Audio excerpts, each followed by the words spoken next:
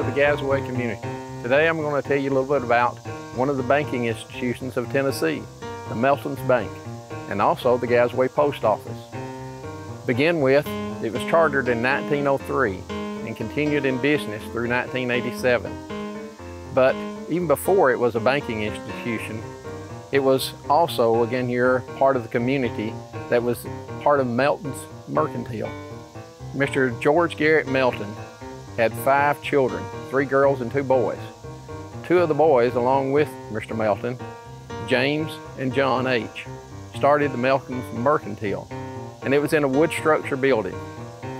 Inside that building in 1890, the Gassaway Post Office was formed, and it remained in service until 1973.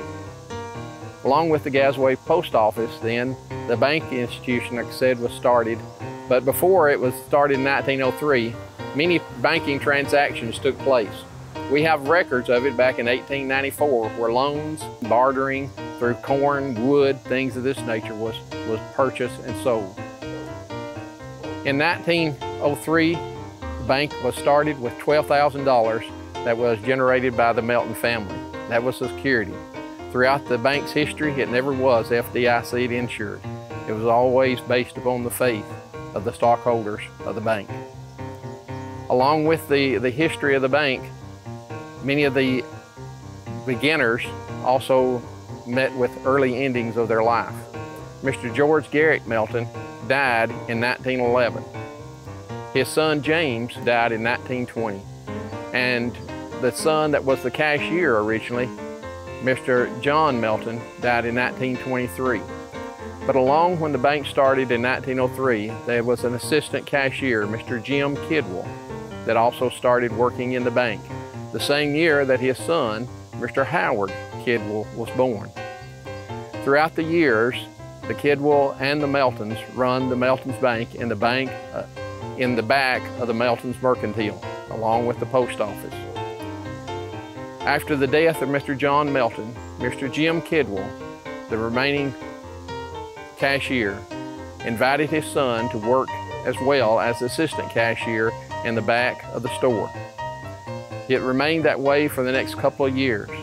But Mr. Jim seen, since the Meltons had died, that it was time for the bank to relocate, feeling that the family would have someone else to come in and operate the store, or the store could possibly sell.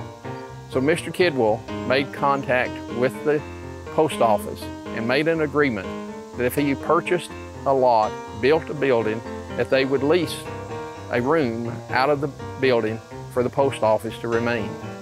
And that's exactly what happened.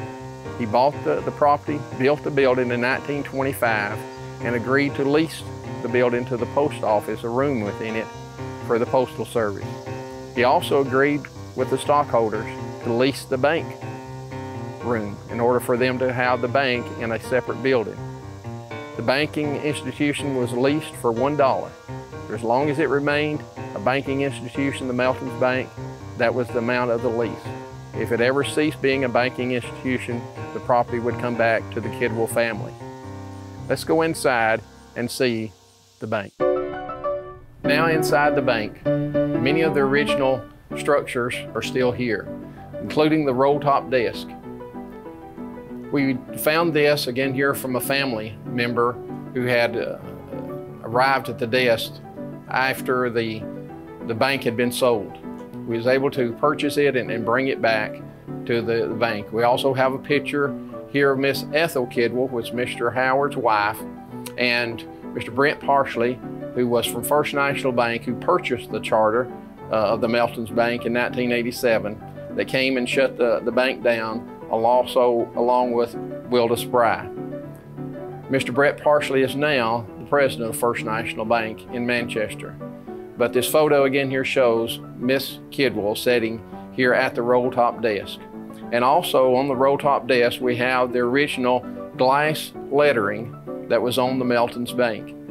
When we arrived at the building, the windows and all were broken out, but we was able to save this part of the Meltons Bank original window, front windows. Also in the bank, one of the highlights that we felt like was the teller's cage. And when the bank charter was sold in 1987, the First National Bank gave the contents, including this teller cage, to a museum in Manchester. They used the front part of the teller's cage to sell their tickets for people that was wanting to go through the museum. And it remained there for 32 years in use. The other part of the teller's cage, the door and the entryway on the side, they had no use for it, so they put it in storage, and it too has remained in storage for 32 years. Once we acquired the building, we went through the process of meeting with them, and we was able to, through a donation, be able to get the teller cage back. Also, the grandson of Mr. Kidwell, when we was able to acquire the building from him, he allowed us to have some of the items that was also original to the building. Some of the items is this conference table, or the director's table, that was used. And we have a photo again here showing of the teller cage, and you can see the corner of this conference table, showing again that it's original to the building. The building, like I said, was built in 1925 for different reasons. One of them being, again here, the relocating of the bank to provide perhaps a more stable location for the banking facility. Also, again here, for the post office. Some of the items that we found in the building was a map that was dated 1925 of the United States. And we feel like this was given by the Postal Service to the post office in 1925 when they moved here into this building. And again here it shows, I could say again here, of the territories in the United States back in that period of time. We'll go into the vault and let you see that. It was made again here out of concrete that was hand mixed here in the community.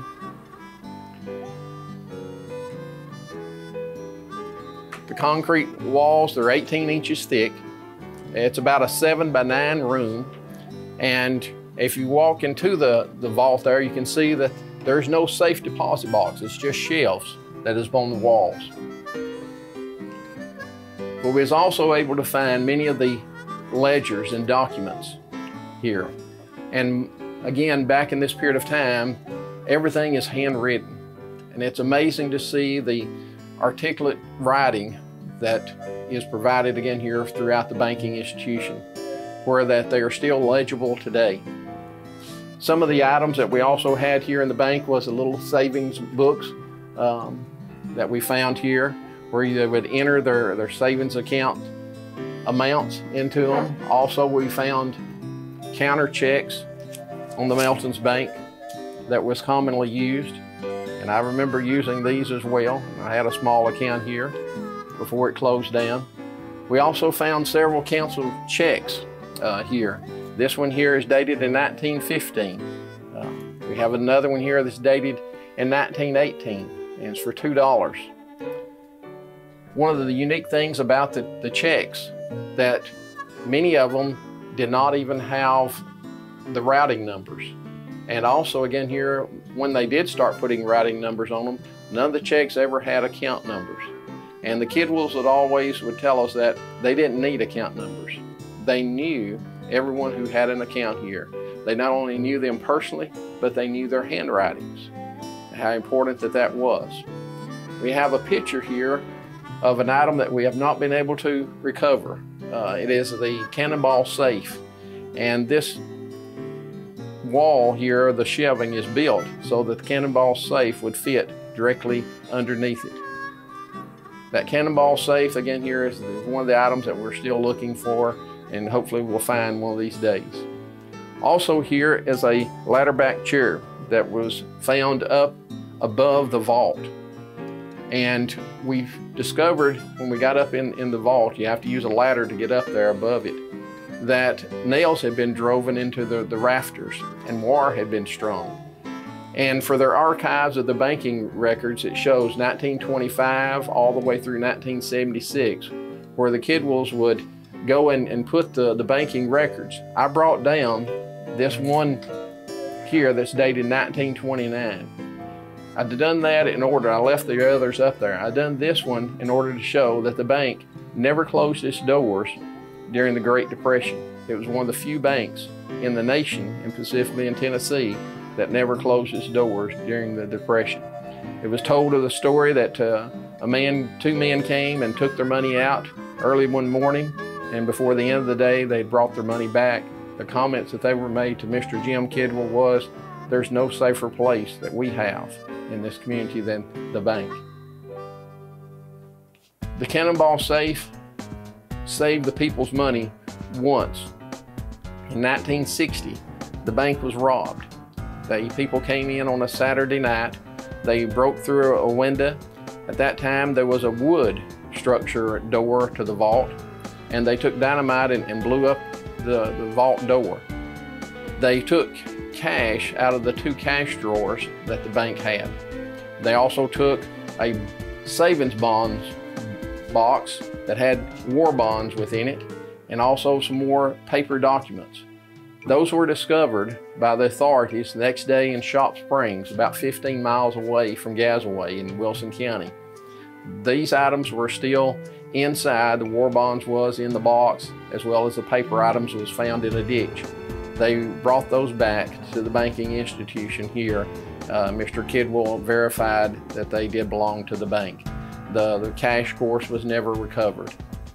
During the time, since the vault door was destroyed, in order for a new vault door to be put in, there was a constable, that came and spent every night here at the bank, Mr. Dewey Stone, until a new vault door could be installed. Today, that vault door is still in presence. It shows the dates of inspections back in the 60s, where it was inspected and guaranteed for its security.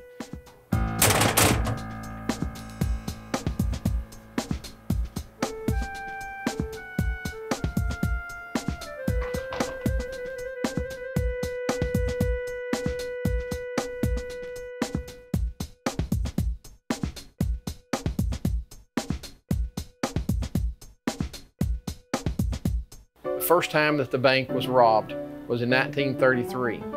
It was robbed by 3 men. Mr. Jim Kidwell was here, and they took approximately a sum of around $2,300, which was a lot of money back in that period of time.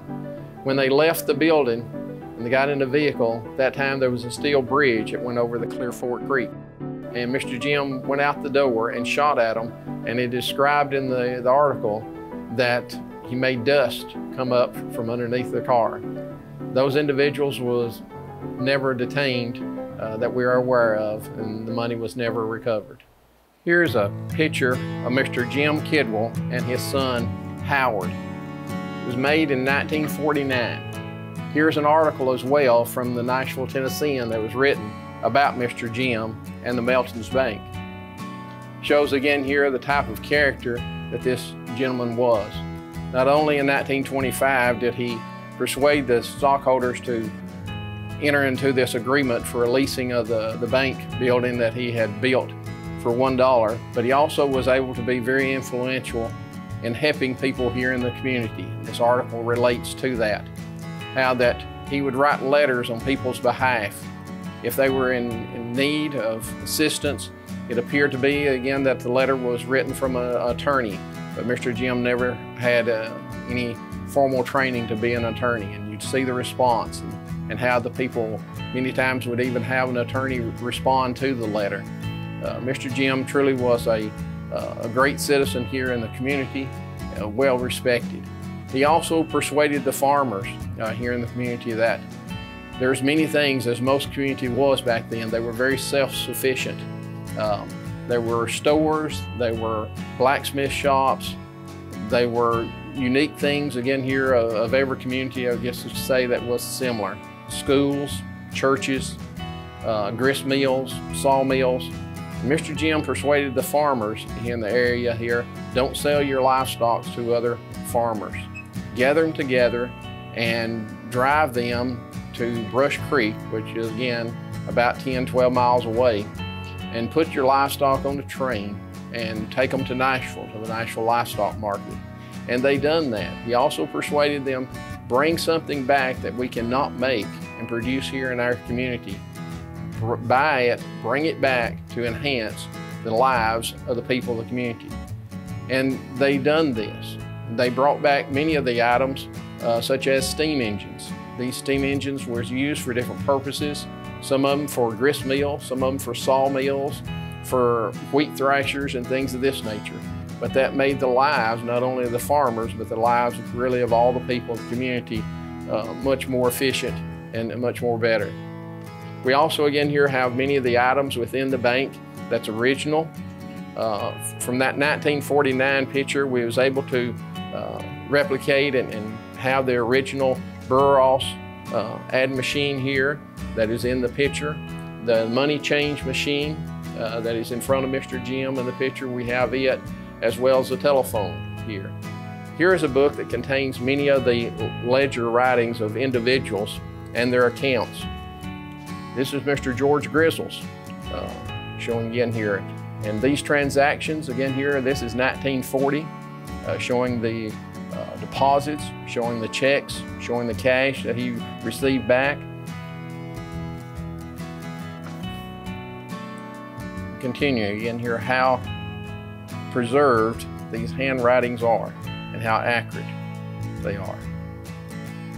We still have families that come in today and look up the grandparents or great-grandparents and see their name and transaction, how amazed that they are that whether it's 50 cents or $1.50 and things of this nature, that was, back in that period of time, a major amount of deposits. Some of the things that we found within the vault, we found some cemetery deeds and things of this nature that we gave back to the families. The people of survivors, most of those were already deceased, but we gave them back. And how important, not necessarily to this institution, but it is to the families here in this community that these was. Here's some more checks as well that we have found. Again, going back to many of these here, they were written not with ink pen. These here are ones that did not even have an account number or, again, the routing number that was on them. Many of the checks as well was not even on the Meltons Bank. Here's one that says the Bank of Liberty, and the Bank of Liberty has been marked out, and in turn it's been wrote in Gassaway. Again, it's been honored. This is to the clearinghouse of Mr. Jim Kidwell writing that, and the different emblems that was been used by the bank in times past. This is one of the original stamps. This stamp here shows the Meltons Bank, the official stamp of it. Here's some more stamps, and these here are the Meltons Bank, showing you Gassaway, Tennessee. The teller cages, like I said, there was 2 of them that was used here. There was the cashier and the assistant cashier. When this building was built in 1925, Mr. Jim was the cashier, and his son, Mr. Howard, was the assistant cashier. Mr. Jim died in 1950, but Mr. Howard at that time continued on being the cashier. He was the only cashier that the bank had after the death of Mr. Jim, and he remained again until his death in 1986. Here's some of the change bags that was here in the vault we found. These were the penny wrappers would have been put in here. So these were found. I remember Mr. Howard, as his health deteriorated over the years, when I would come into the bank, sometimes he would ask me to go into the vault and get these bags that had change within them and bring them out here and set them up on the counter, so he could distribute out to the cash drawers, or he'd have rolls of money that had changed and he had rolled here, and he'd want me to carry the bag and put it back into the vault. But Mr. Howard was, and Mr. Jim, I've been told as well, is the same way. They were very particular on who they would allow to come in behind the teller cage. It was told again here by one gentleman that he had brought in a visitor to bond Mr. Howard, And the gentleman that had come in went to other banking institutions in the county and was welcomed and things of this nature, and he came in with him as well. And the first thing that the gentleman done was come through the door and come around the teller's cage and come in behind the teller cage. And Mr. Howard stopped him and says, "Your business is on the other side. This is my side of the business." So he made him go back to the other side of the teller's cage. But Mr. Howard was, again, a man of integrity. He knew your business, but nobody else knew your business. Here's a copy of the charter of the Meltons Bank, chartered in October 1903. The capital that was put up was $12,000 to start the bank. Now in the after phase of the Meltons Bank, we have turned this into a Gassaway museum, community museum. Some of the items that we have here again is just pictures showing again here what Gassaway looked like. Here's a picture of it in the early 1920s that shows the community, the landscape, structures, things of this nature. This is a warehouse building that used to sit here in Gassaway where they would assemble the spokes for the wheels, the horses and wagons and buggies and things of this nature. This is also a picture of John H. Melton's and his wife's house that was beside of the store building where the Meltons Bank originally started at.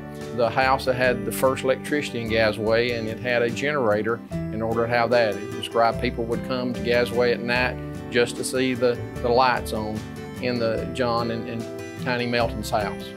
Here's a picture of some dinosaur bones. Dinosaur bones were discovered.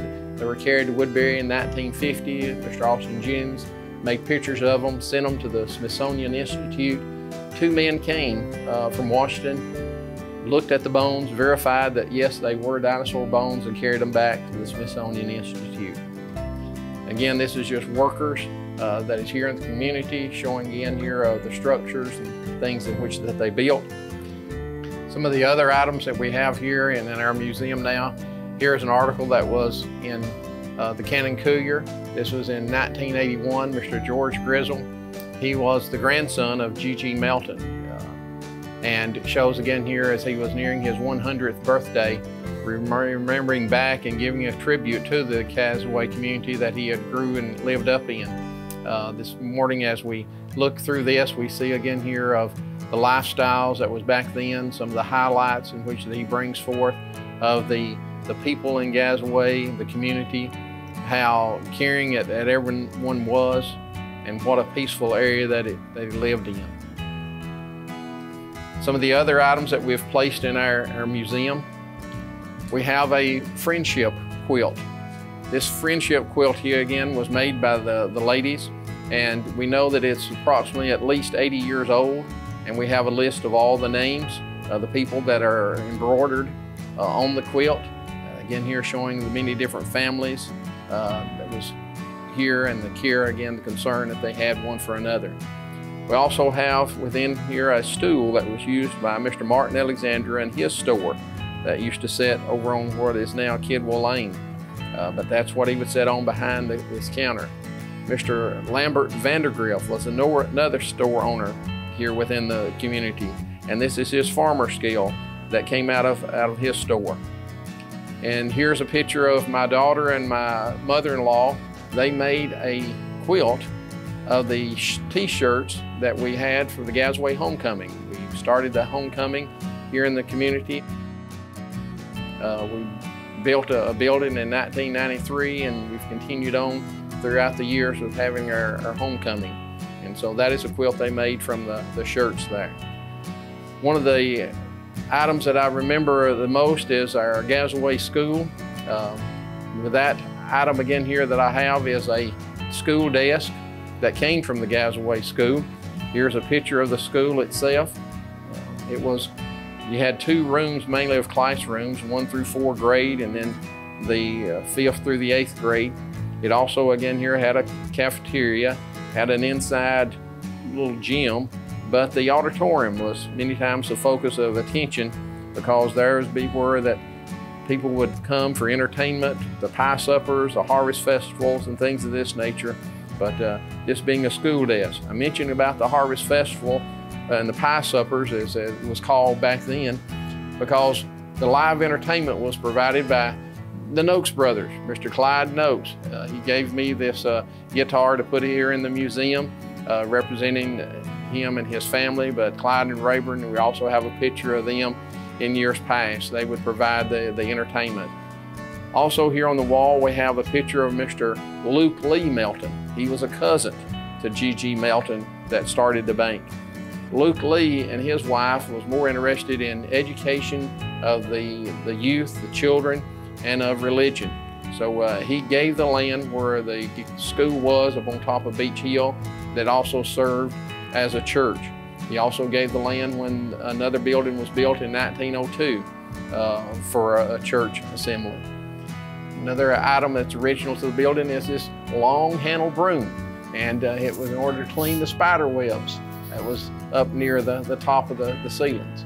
The original ceilings in here, were very tall, and so you needed a long handle broom. This is, I think you can reach easily 12 feet with this broom.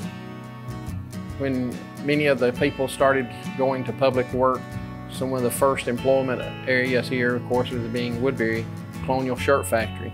And here is a wreath that was been made out of the spools that thread was on from the Colonial Shirt Factory.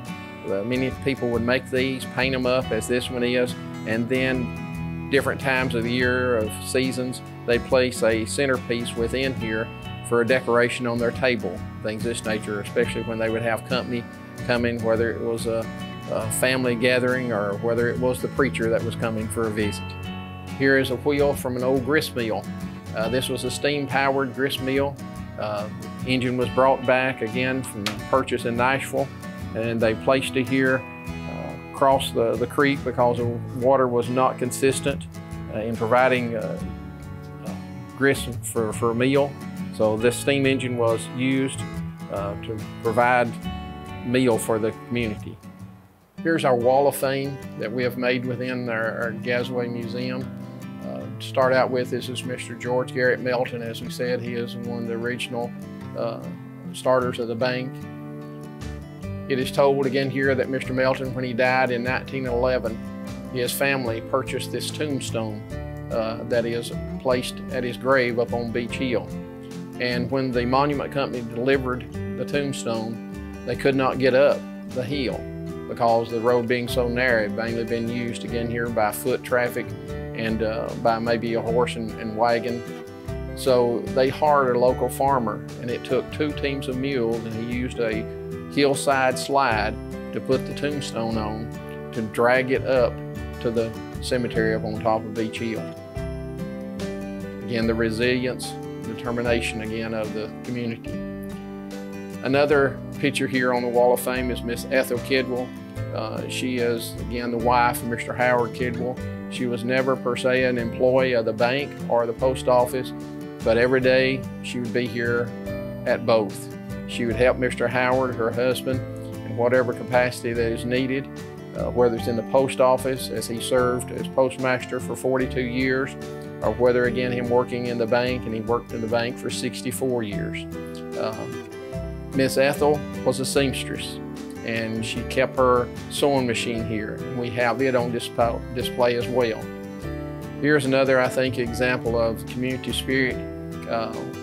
There was a lady that when we got city water here in the Gassaway area, that up Blair Branch, they did not extend the water up there. So these gentlemen, along with help from the churches here in the area and individuals, financed the water. They put in 2,800 feet of a water line in order for her and her daughter to have water. And these individuals, again here, Mr. Gerald Petro, that is listed here, Mr. Bill Avery, Dwayne Ashford done the backhoe work, Jimmy Ramsey, Jimmy Williams, Marty Williams, and Corey Ashford, the ones that put it in over a 4-day period. Just shows people who lived in the past here in Gassaway to help make it a community, and again here are people that are still living today in our community as well.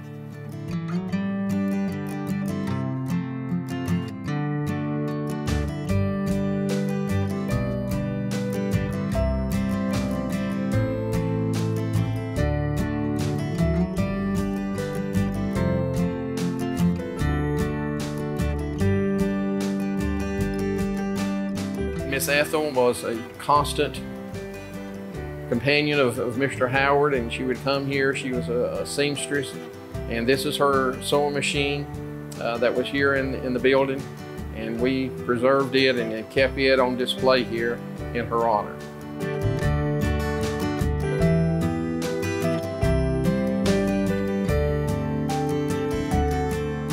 Some of the unique items that was left here in the building when we acquired it was the picture again of George Washington, our first president.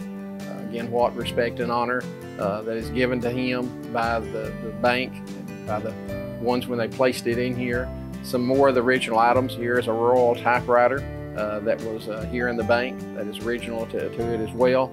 This light, and this is the ledger that I mentioned about earlier that shows banking transactions back in the 1890s, even before the charter, showing that was a common, not just to this community, but other communities here within the county and again throughout the state, where that mercantile stores was a gathering place for people, and it was only natural for the transactions many times to be bartered by, whether it's corn, wood, things of this nature that was paid as interest on loans and so forth.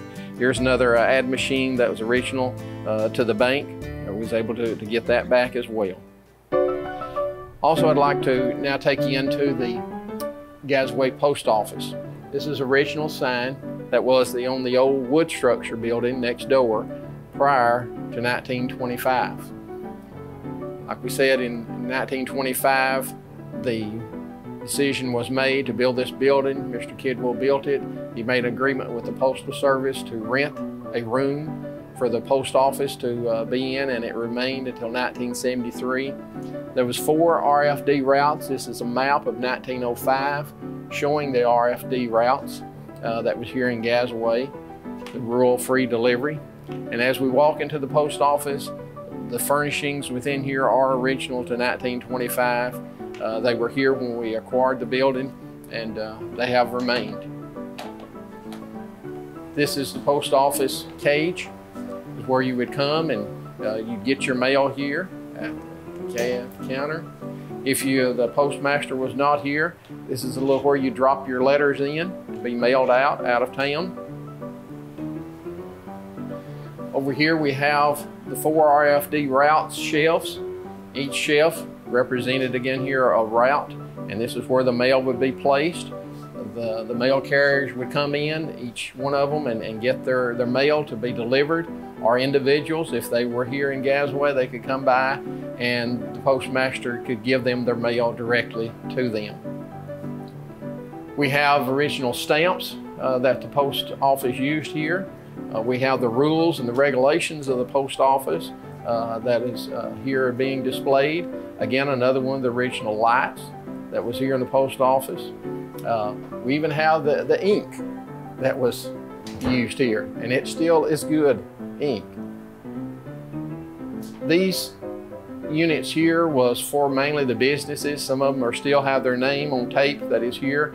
This is the Gassaway store. We've got Alexandria Market here in this one. So this is where businesses would have their mail delivered at. Again, it's larger for packages and things of that nature that they may be receiving.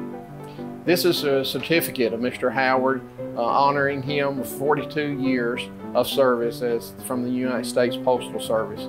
This is January the 31st of 1973. Again, he served as postmaster here, the longest one, from 1931 until 1973 when it closed down. There was only a total of 5 postmasters from the Gassaway Postal Service, and that was from 1890 through 1973. We also have here in the post office one of the rural carriers, a picture of him, Mr. John B. Melton. He was a part-time school teacher and also again here a rural carrier. He started out carrying with a horse, then he changed to a horse and buggy, and finally he was advanced to an automobile. These are his original mail bags that he used. We found these 2 mail bags here. The old store building, the Meltons Mercantile, it remained structure. Different people ran the business over the years, changed hands. But in 1981, a fire happened and burnt the building down. When 1981, then when that fire happened, the bank building here was still so close to it, being tin on the side, it also caught on fire as well. The firefighters from the surrounding area came, they tore the tin off of the side of the building. When they done that, they discovered the fire was done inside, in the wall, and also up in the attic. So Mr. Kidwell allowed the sheriff at that time, Mr. Robert Bogle, to come and unlock the door, and he promised Mr. Kidwell that he would stand in the door, making sure that no one took anything out of the bank.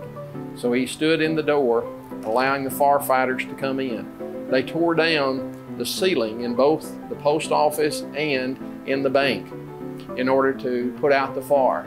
This year we preserved this, showing how close the building came to burning down. The charcoal rafters and wood that is still there today. Wanted people to see the heroic efforts that was put forth by the firefighters, and with the creek being here just directly across the road, for them able to get the water supply. This part of the building again here is original. The sheetrock, nothing's been changed. The trim, everything is back original. The windows were broken out of the building, but I was able to find wooden windows and put everything back again to the way that it was. Again, another part of the original building, again, is the cylinder here to make sure that the door does not slam to. Again, built in 1925. You see, it still works.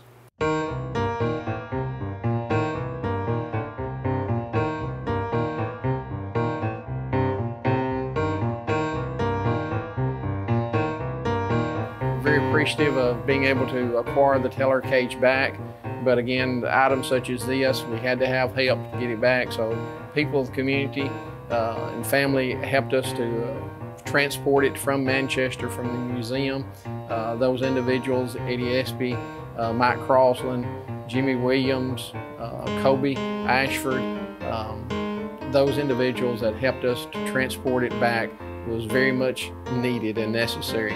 Also again here, Mr. Tommy Sanders from the community, he has made our frames that we have placed the maps that we found here in the building of the RFD routes and of Cannon County, of the state of Tennessee. We appreciate his talents and also his willingness to donate these items for us as well. Again, as we have turned it into a museum now, the community, we appreciate the residents of the community, of them bringing pictures and other items of their families that we can place here and share, because as we find in these communities, that's what a community is. It's family. It's families that have come together to strengthen one another and strengthen the area that we live in. We're so appreciative of them and the efforts that they, and the pride that they have shown as we continue to develop this into the community museum that it is.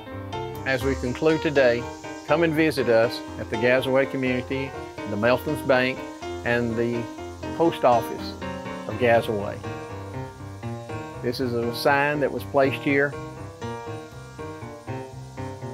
zip code 37070. Thank you for your time, your interest.